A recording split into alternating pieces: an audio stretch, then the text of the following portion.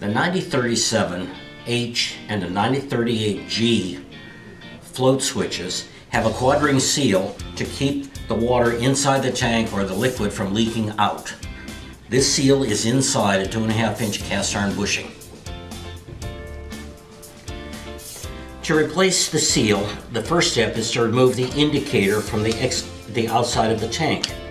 Loosen the set screw that holds the clamp and the indicator to the shaft. Remove the indicator and the clamp. The next step is to remove the clip holding the mechanism onto the end of the shaft. This removes the indicator plate and the adjustments and allows the access to the actual quad-ring seal. There is a retaining bushing that can be removed as well.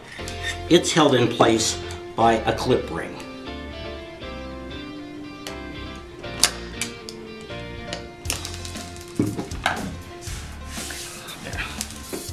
Removing the clip ring allows an inner bushing to slide out. When the inner bushing slides out, a new quad-ring seal can be slid over the shaft and packed tightly into the cavity.